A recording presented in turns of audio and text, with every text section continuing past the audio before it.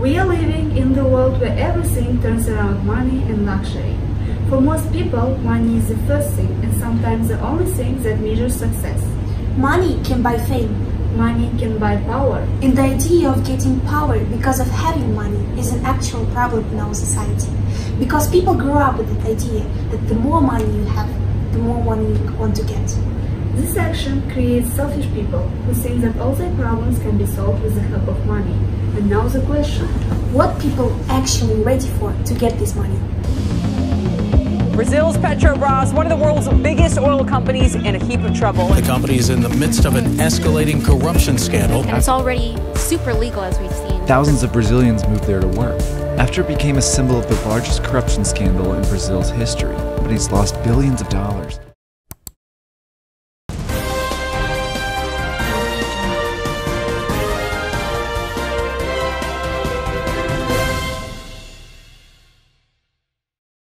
From the recent news, one of the biggest corruption scandals was the case of Talgat Yermegiev, the former head of the national company Astana Expo 2017 and the former chairman of the agency Sports and Physical Culture of the Republic of Kazakhstan. He was convicted for embezzling the national company and accepting a bribe on a large scale. Besides Yermegiev, another 23 people were in the dock, employees and contractors of Astana Expo 2017. Some of them admitted their guilt during the trial, but not Yermegiev, and as a result he was convicted to 14 years in prison. Under paragraph 2 of part 4 of article 189, theft of another property on a large scale, as well as part 4 of article 366, taking bribe on a large scale, of the Penal Code of the Republic of Kazakhstan, a sentence served in a strict regime colony. The final verdict was passed on June 9, 2016, and the total damage was estimated of 2,200,000,000 tenge. The political definition of corruption was given by Aristotle. He called it the sign of tyranny. This is an unexpected parallel for us, however, it's an accurate one. Corruption, indeed, has transformed into the form of tyranny, for its scolding and pushing the whole society. Today, present dictionaries define corruption as a form of dishonesty or criminal activity undertaken by a person or organization entrusted with a position of authority, often to acquire illicit benefit. The existence of corruption as a social phenomenon dates back to the custom of making ritual sacrifices and at the time giving presents to priests and leaders in order to gain their favor and support in solving the problems of the suppliant.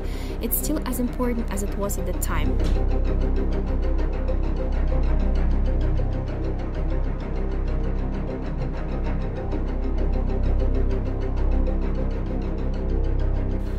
And therefore, here is the question.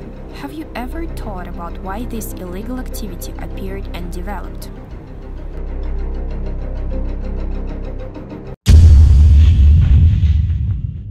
Monopoly of government officials, lack of openness, controllability and accountability, economic decline and political instability, imperfect legislation, inefficiency of government institutions, weak civil society, isolation from power, lack of education of democratic traditions, inability of people to use the existing conditions of democracy, unfair competition, a politically conditioned system of double standards, deficiencies in the protection of property rights, deficiencies in the system of training competent managers, and insufficient transparency in the financing of parties and public organizations.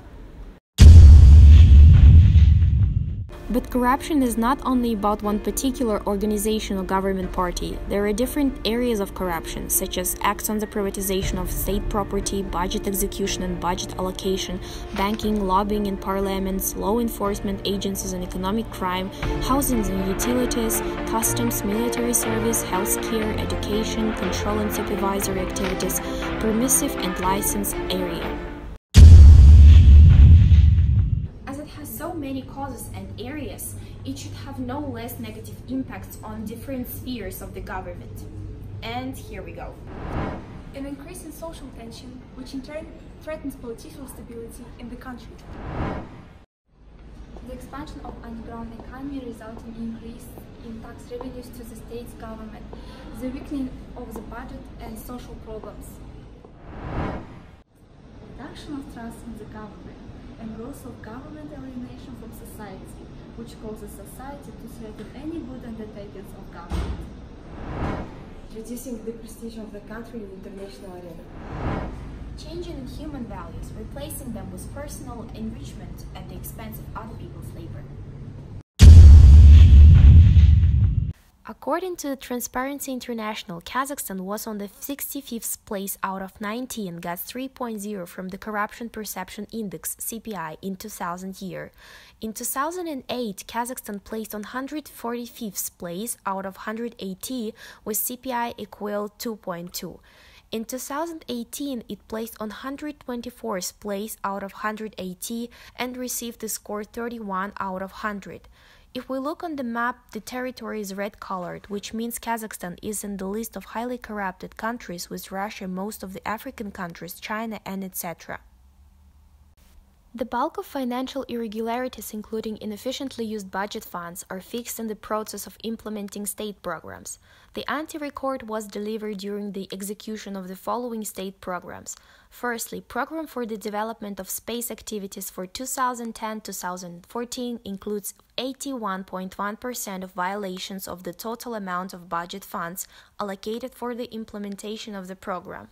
Secondly, the Information Kazakhstan 2020 program includes 46.4% of violations of the total amount of budget funds allocated for the implementation of the program.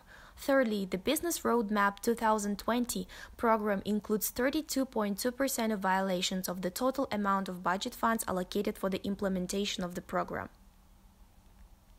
The total amount of financial irregularities, including inefficiently used funds, recorded by the Accounts Committee of Kazakhstan during the implementation of state programs for the period from 2013 to 2016, amounted to 6.7 trillion tenge, or $2.07 billion.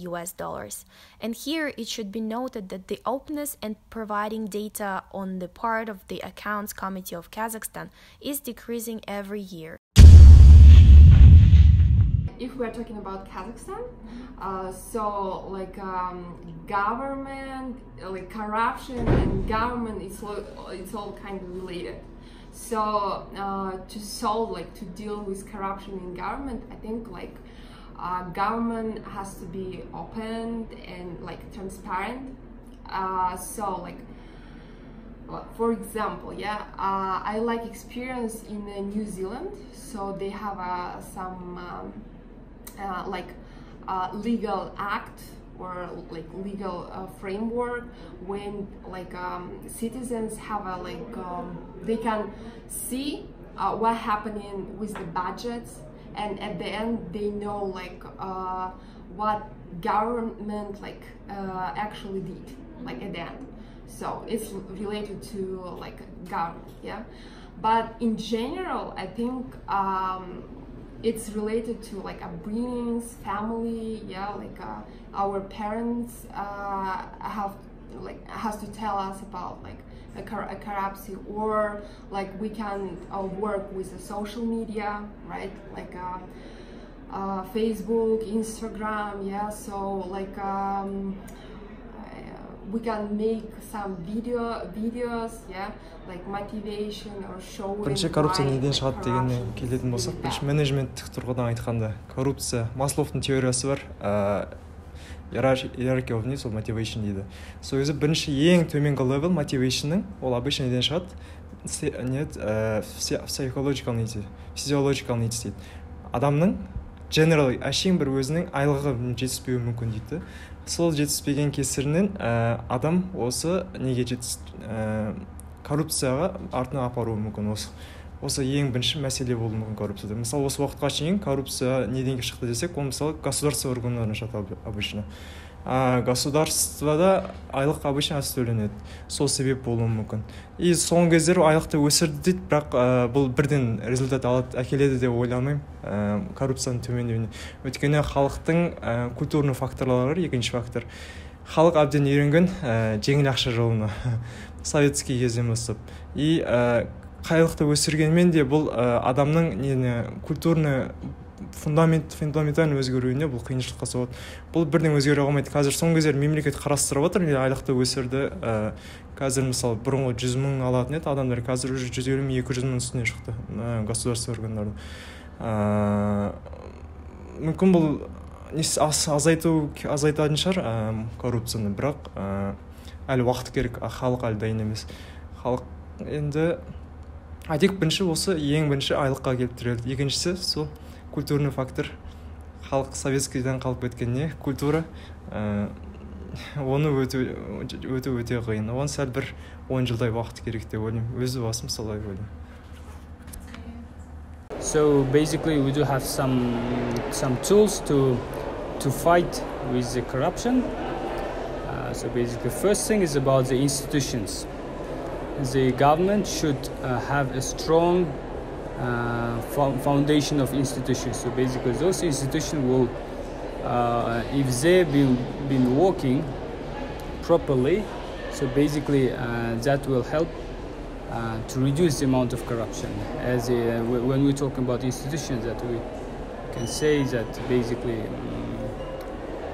the rule of law, basically how those institutions follow the laws.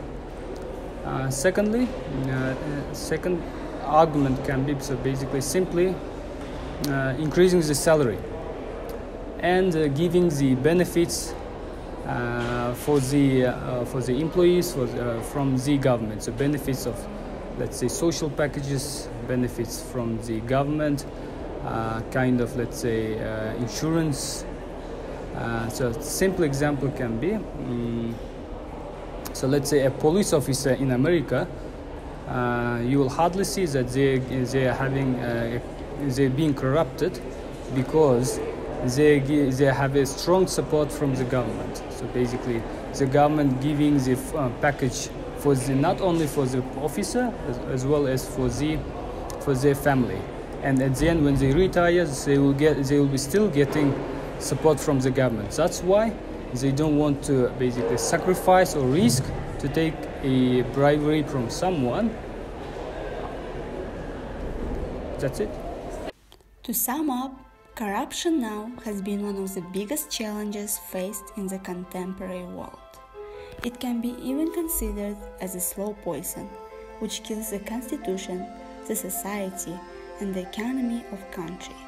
The situation now has become very tense, and unless the general public takes proactive measures and becomes watchful of it, the corruption cannot be eliminated from our society. To deal with corruption, first and foremost, we have to deal with ourselves first. We always accuse the state authorities, the law enforcement agencies of corruption, while never blaming ourselves for playing an active part in the corruption schemes at our own level. If we stop being only bystanders who complain on social media about the non-transparent spending of the governmental resources and learn to question the authorities demanding the transparency and the clarity in solving the problems, if we start exercising our rights as the citizens of this country, maybe we can hope for some good changes. So, to deal with corruption, we have to deal with ourselves first. And as Mahatma Gandhi said, be the change you want to see in the world. We have to see ourselves and promise that this change will start from us and will follow, practice and spread the path of honesty.